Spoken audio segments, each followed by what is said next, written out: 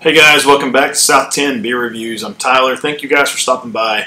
We've got another beer review from Bearded Iris tonight.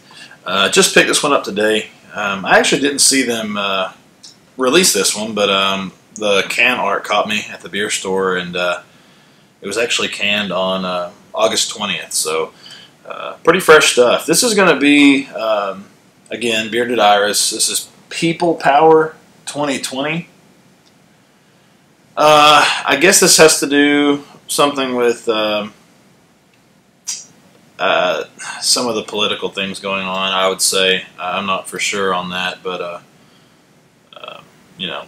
This is an 8% double IPA.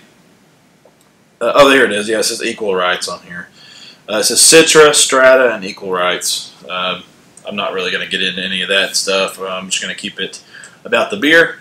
So, yeah, but the can art's really cool. It's got a really crazy looking design on it. Kind of hoping this one is good. I've been longing for a good Bearded Iris IPA that I have not had. So let's hope for this one. Let's get high hopes for this one. Looks nice coming out.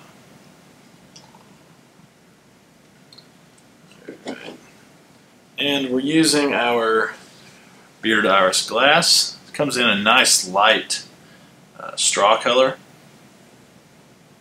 about a finger's worth of white, compact at the bottom, and then rocky up top head.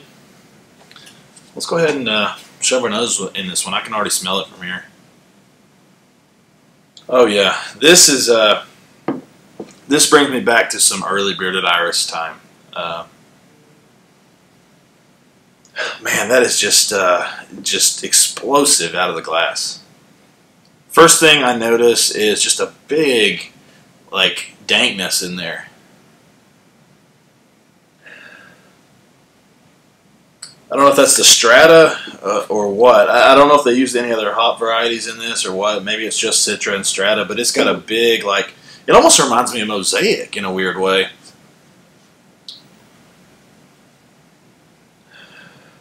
It's kind of putting off a little bit of that, like, catty, like cat pee aroma, which I actually enjoy in my IPAs. It's kind of reminding me of a Simcoe thing or something, even. Aside from that, it's big citrus, you know, big orange, some grapefruit in there. It's big on the tropical fruit side as well. It gets some nice pineapple coming through. Some mango. I'm getting even like a little bit of a berry thing. It's got some like hop green character in there. A little bit light bready malt. This thing smells fantastic. I can't wait to try it. Let's do this. Cheers.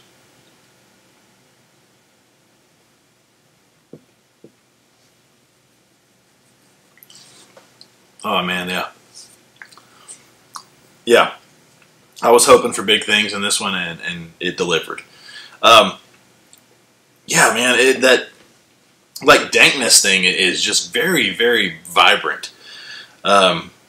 It's almost like citrusy fruit mixed with like weed and like sweaty gym socks or something. Like I say that in the most desirable way possible, if you can do that. I know those things do not sound like they would go good together. Just take my word for it on this one. It works, okay?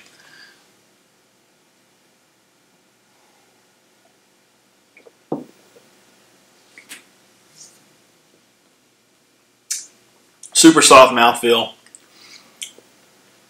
Got a little bit of like a bitterness on the back end.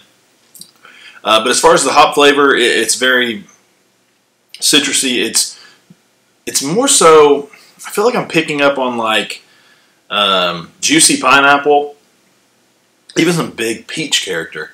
But that, like, whatever that dankness thing is that I'm talking about coming through, it's just riding throughout the whole palate. I mean, it's from front to back. I'm still getting that, you know, it's lingering there. It's on the back of my tongue. This is a fantastic one right here. I am very happy I picked this one up. They only had it in singles, Otherwise, I would probably go back and pick up a 4-pack of this because it's that good.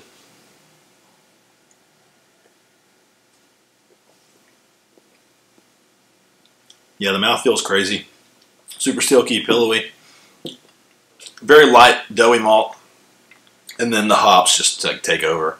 I can't stress enough how it's just that cat pee dankness type thing. It's very big in this beer. I don't remember a beer that flavor is that, but that it stands out that much. I mean, this one is just from front to back, and then you've got your random mixture of your tropical and citrus fruit throughout as well. So this is kind of the cattiness of this is kind of the backbone almost of this malt. Like, not the malt, but like it's the backbone of what I'm tasting, and then everything else is complementing that. So yeah, very, very good stuff. I'm super pumped about this one. I'm excited I picked it up, and I definitely recommend you guys get it if you can. Again, this is People Power 2020.